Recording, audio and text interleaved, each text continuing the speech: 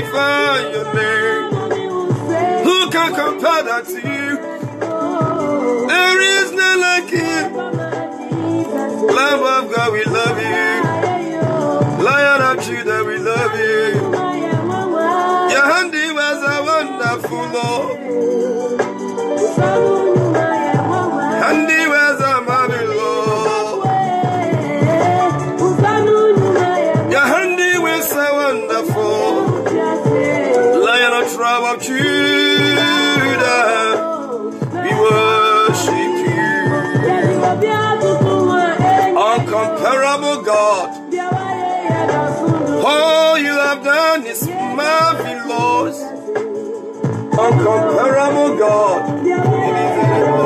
All you have done is marvelous. No one like you, Lord. Shema mama mama mama mama mama mama. Lion of the tribe of Judah, you deserve glory. You deserve all the honor. Oh, your mighty were a wonderful Lord. Your handiwork so wonderful. Who can compare that to you, Jesus? Uncomparable God. Your handiwork so wonderful, my Lord. Your handiwork so wonderful. Lion of tribe of Judah. We will love you, O God. We will worship you. We will worship you. We worship you, Lord.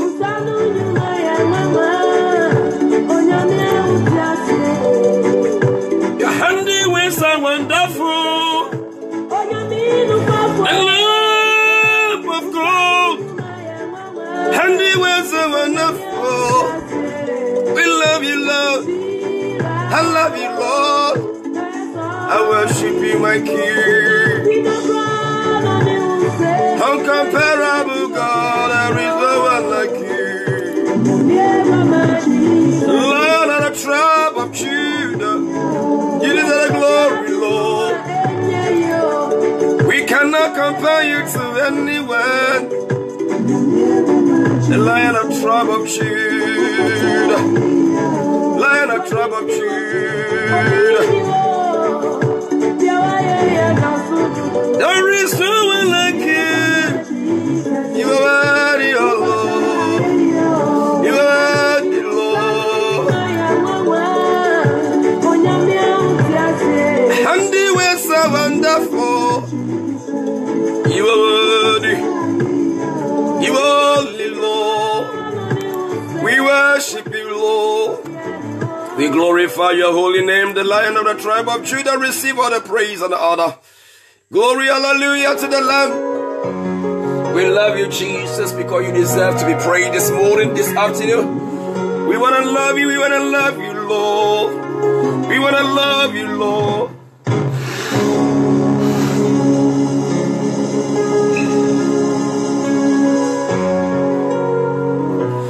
We want to love you. We worship you. We give you praise. We give you honor. Hallelujah. Hallelujah. Hallelujah. Hallelujah.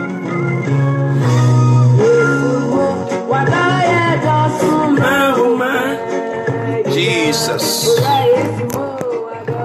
Glory be to your name because you love your children. We worship you. We worship you. This afternoon I want to talk to you about a God that hears, the God that understands, the God that feels, the God that knows. I know some people worship all kind of God, but the God of Christians is a living God. He's not a dead God. The God of Christians is an active God. He hears the cries of his children. He understands every pain that they go through. Now he goes through with them. There is nothing that happens in the life of a child of God, that God is not concerned about it. I know we all have a kind of belief system, but I want you this afternoon for you to pause and know that God cares for your life.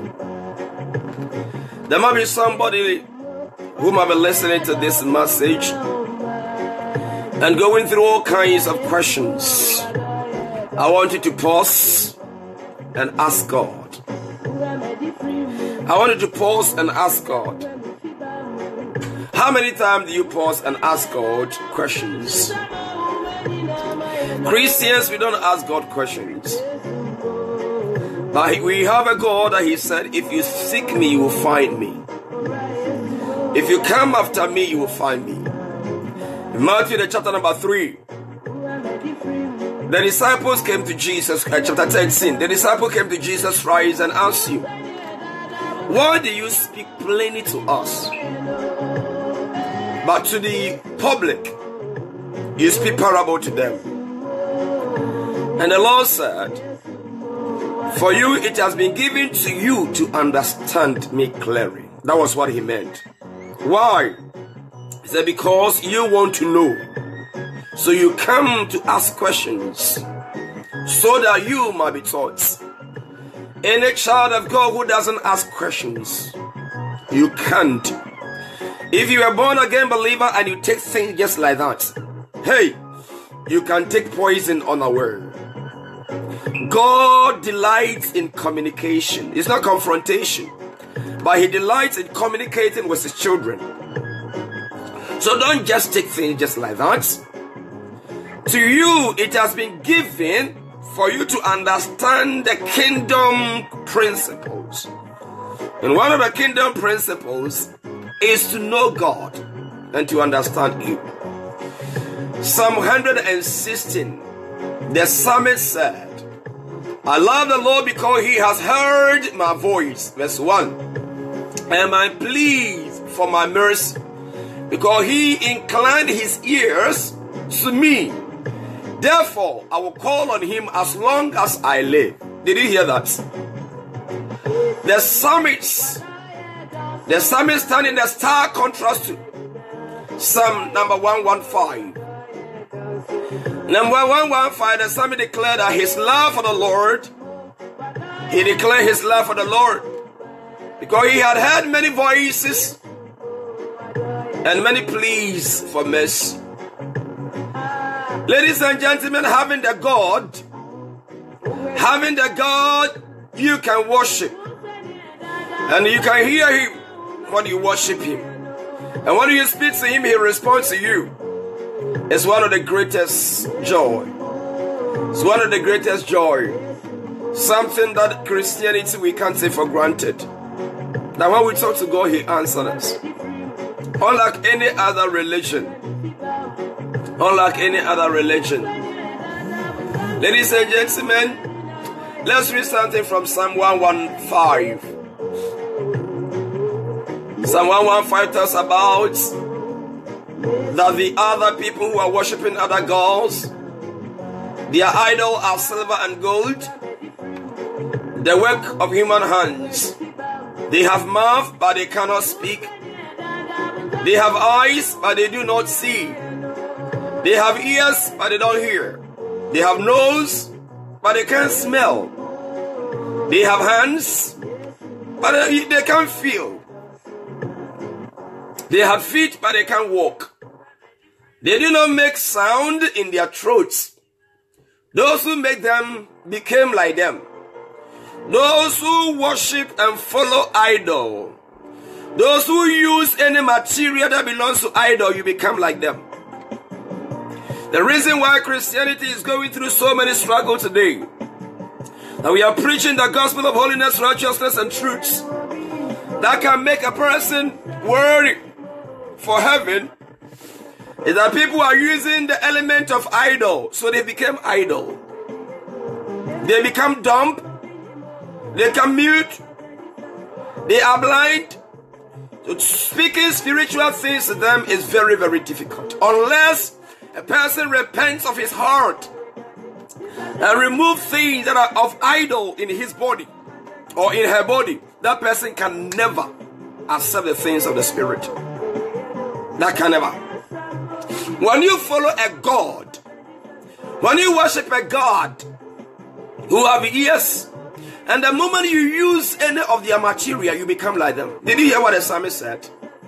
Those who make them become like them. So do all who trust in them. So do all who trust in them. Whenever a person attach herself, recently one of our sisters was talking about a young woman, elderly woman, average over 60 years woman. And this woman is having all kinds of artificial hair. You may hear me talking about this. You may not like it. But with this day, we don't talk about fornication and all these things. Because Christians, they don't fornicate much. They are wise. But the idol on their body is very difficult to take away from, because they have accepted that it is right. So according to this sister, she was telling this woman to remove this. And she said, I will never remove this thing out of my life. And she is a church elder's wife. I will never. Them that use them, those who use things like that, become one with them. They become rebellious, resistant to the things of the Spirit. They can't accept God's way. Yeah? So the psalmist said, those who use demonic materials, they become like one of them.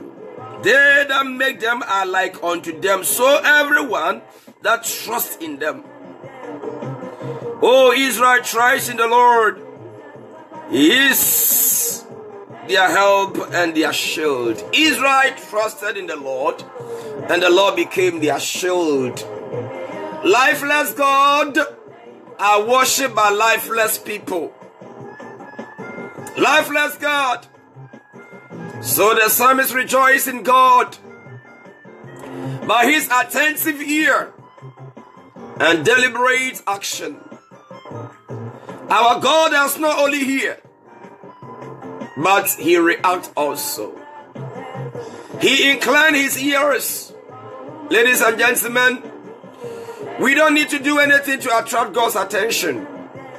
Because when his ears is in our lives, he hears every sound that we make. Every tear that falls, he sees.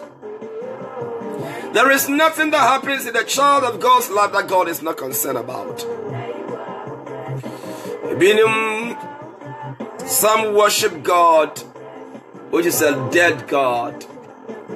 I want you to understand we have a God who is very sensitive to the crisis of his children. He is the most concerned about every situation that you are going through. Sometimes people come to me and say, Brother Gabriel, please pray, because if God is not hearing me. Check in your life. If God doesn't hear, that means you are not his child. He doesn't hear other children. He doesn't listen to sinners. But those who are walking with God, he looks on their way every day.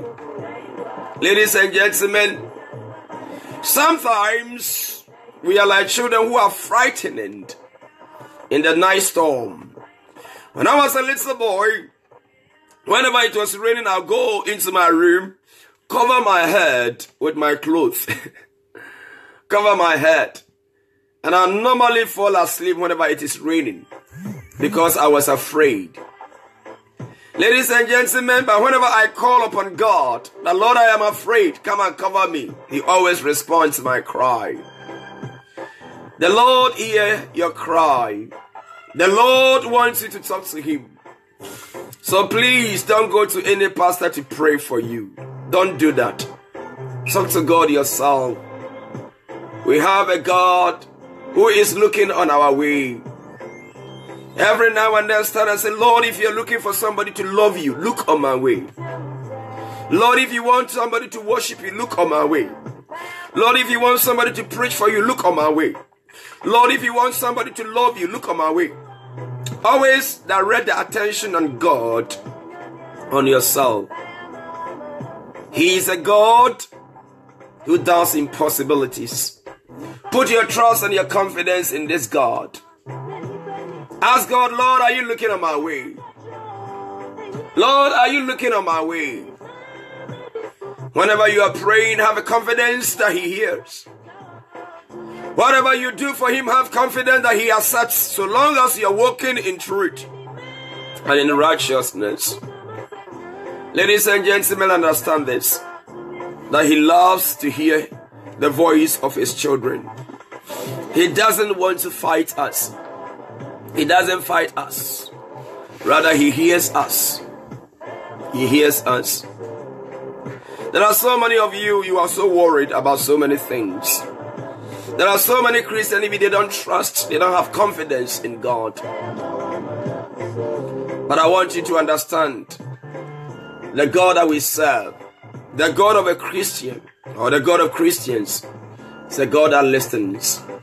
In the 1 Kings, the chapter number 18, verse 24. 1 Kings 18:24.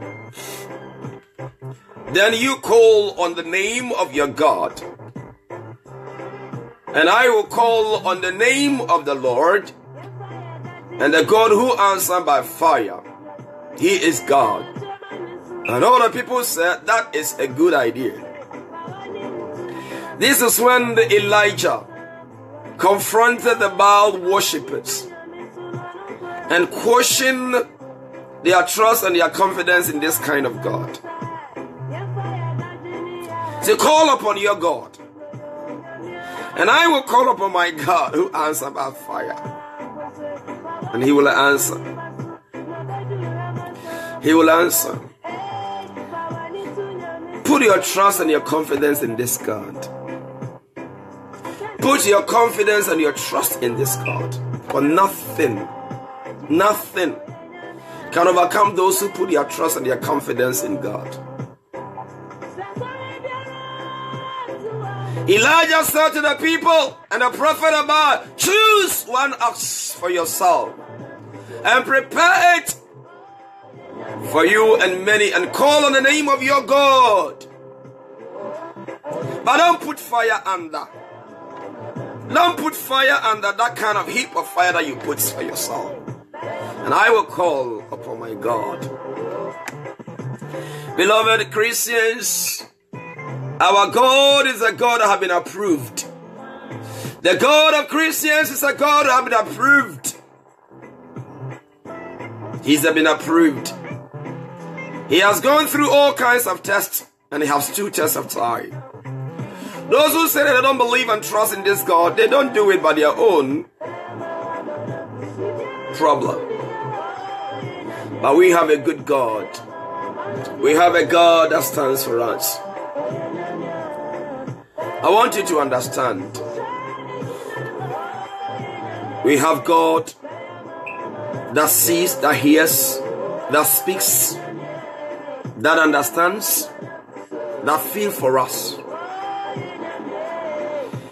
He always have feeling for us before even he sent his son to come and die on the cross for us.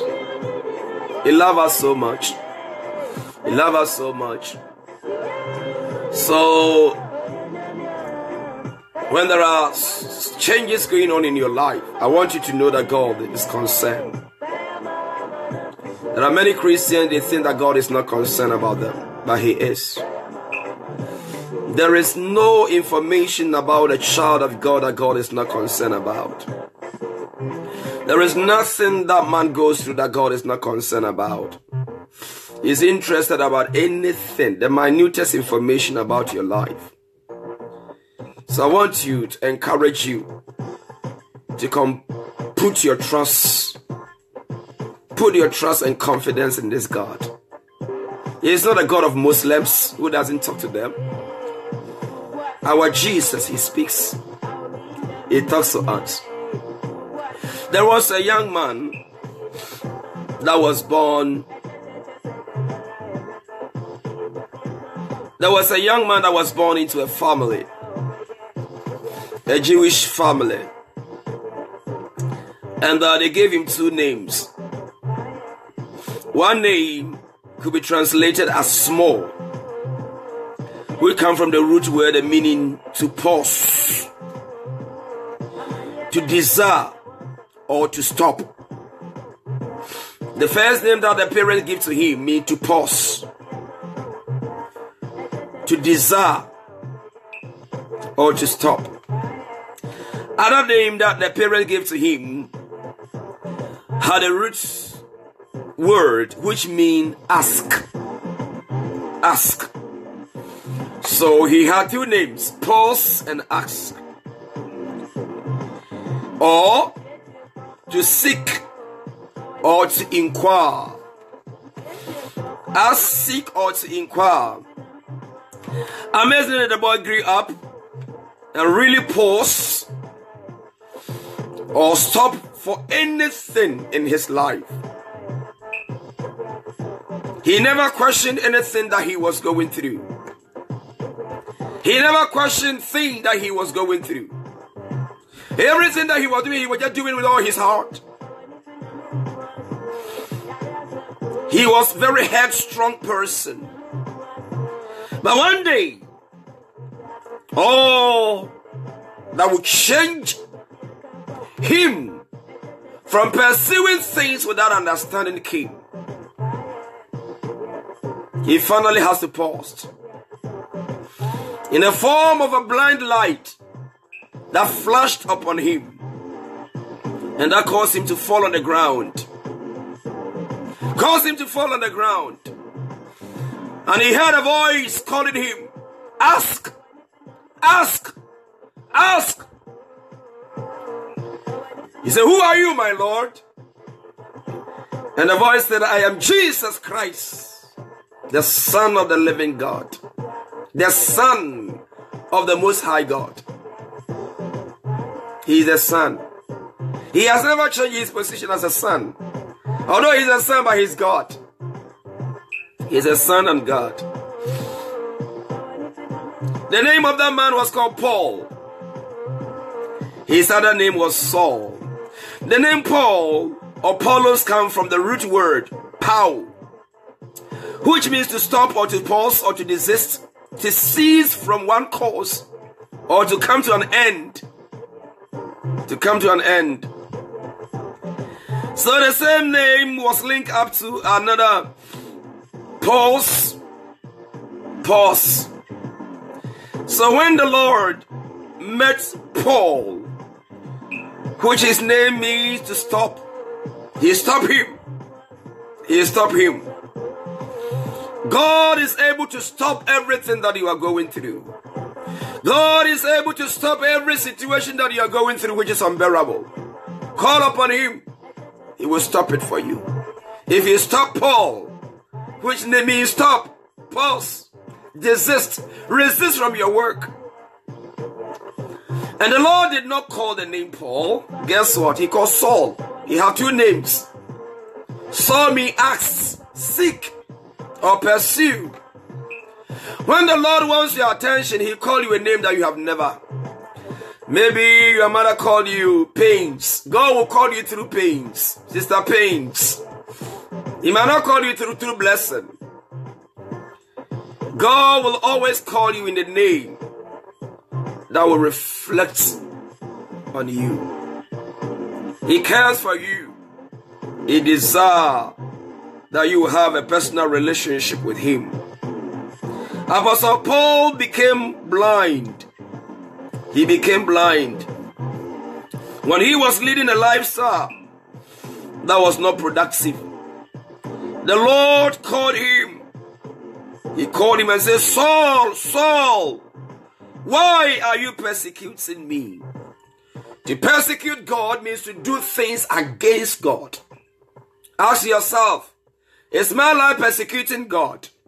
Any act of unbelief is a persecution towards God. Whenever a born-again believer does not believe, or if a person is a Muslim, is a Hindu, or he's any other thing, and say, I don't believe in Jesus, you are doing yourself harm. Ladies and gentlemen, Saul received an invitation or an invite that demanded him to ask God. Don't go to men, go to God. Run to him. Because he has so many things for you that you have never known. He called him Saul, Saul, us. And what did Paul say? He finally asked a question and said, who are you, Lord? And that was what led into his conversion. What led to Paul's conversion? What that he asked. Whatsoever you are going through, there is a chance to ask God. How do I ask? You ask by coming before him and asking him. Just ask. Just ask. He wants to hear your voice. He's God that hears. He's a God that hears. And he understands. He said in Jeremiah chapter 29, he said, I know the thoughts that I have towards you. And it is not any thought, but it's a thought of good that will bring you to your expected end. And for those thoughts, for those plans to be materialized, you need to ask God. Some of you want to sleep and God will bring the promises. No, it doesn't work like that. You need to ask him. That's all that you need to do. Lord, what is my next assignment? What is my next assignment? For I know the plan that I have towards you, declare the Lord. Plans for welfare, well-being. Plans for well-being. And not for calamity, to give you a future and a hope. If this God is on your side, if this God is on your side, you don't struggle. You don't struggle. You will go through rivers of waters, but he will be with you. The deeps and the heights is always there with you. Nothing that the enemy can do against you. I want you to understand that Messiah still loves you. He's still revealing himself to those who are asking him. I want you to, this is what I want you to register in your spirit. Because Christianity has shifted into different dimension. This is not how our Christian life is supposed to be. The life that depends upon men of God is not a Christian life. Seek personal relationship. Run from childhood who have never loved middlemen. Why? Because I don't trust any man. You may trust me, but I don't trust you. You may trust me, but I don't trust you. For that reason, I don't depend upon any person.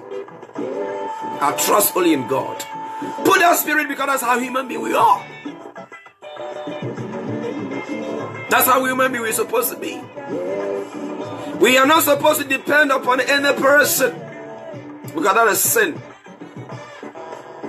Understand this and it will change your mind. When you come to God, develop a personal link with Him. Study your own Bible. Yes, it is fine. There's nothing wrong. Study with me. Because maybe I have a little knowledge, not much. I have little knowledge above you. So that is not wrong. But after you have listened to a man of God, go back to God and talk to God. For it has been given unto you to understand. So he said, there are 3 points. He says, seek, ask, and knock. Seek, ask, and knock. A-S-K. Ask, seek, and knock. A-S-K. Ask, seek, and knock. Matthew chapter 7. That is the secret of our Christianity. We don't have a God who doesn't listen to us, who doesn't know what we say, who doesn't care. He cares about every minutest information about you. So I want to put this into your spirit. He thinks about you, he feels about you. More than your parents may feel about you. More than any person may think about you. So today, make it a point. Pause. Stop. Stop anything that you are doing and cease from your routine and your course and with no preoccupancy. Seek him than never before. Heaven is reachable. Every person on earth can make heaven. Every person. Every person. If you are determined to make heaven, then ask God questions. Ask God questions. He delights in the questions of his children, and he will always want to answer them. The Lord loves you so much. He answers prayer. The only person that the Lord doesn't answer his prayer is a sinner. A person who always running away from God. I want you to understand God cares for you. He thinks about you. Sometimes he might be silent. He might be silent. But the silence of God doesn't mean that he has denied you. Keep on asking. Keep on asking. Until the broken relationship are built. In Habakkuk chapter 1 verse 2, Habakkuk asked God, "Oh Lord, how long will I call for help and you will not hear?" Ladies and gentlemen, I know that sometimes we come into a very big and a deep situation that the only thing that we need is to hear God's voice as quick as possible. We call it the time of desperation.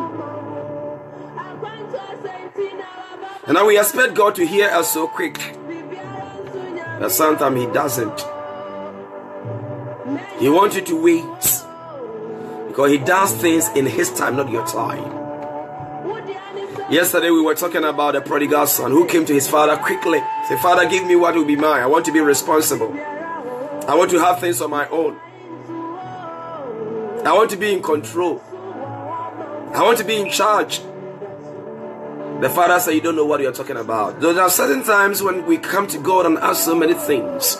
God said, "You don't know what you're talking about. I'm your source, and you want to be responsible for things that have not been given to you for you to be responsible." These are the reasons why we fall into so many crises every now and then. If we can depend upon God and trust that he is God, and seek him every day, and allow him to continue to be God, our Christian life will be more fruitful than every day what we are seeing. Let God be God. Hold your faith. Trust him that he is able to do what he has called you to do. Anything that he has told you to do, do it. Do it. But always link up with him and allow him to influence your choices. Allow him to dictate every good life and every choice in your life. And I tell you, your life will never be the same again. It's God that wants to have relationship with his children. Not temporal relationship, but eternal relationship. Today is my prayer that anything which is taking you out of that relationship will be blotted away. It's my prayer that anything that Satan wants to steal away from your life, that will not cause you to focus on God. Focus, focus, focus. Look unto him, the author and the finisher of your faith. He will be always there for you when you stand and you never give up. Shall we pray? Say, "Lord Jesus, I bring my heart and my mind to you. I want to put my trust and my confidence solely on you. Lord, reveal yourself to me. Let me walk in your counsel and fulfill my mandate and my purpose in this life. Today I want to step away from my routine life and turn away from anything that preoccupies my thought. I present my body as a living sacrifice, holy and acceptable unto you. Please give me your heart. Give me your mind. Let me love what you love and hate what you hate. Thank you. In Jesus' name. Amen. God bless you. Have a nice day.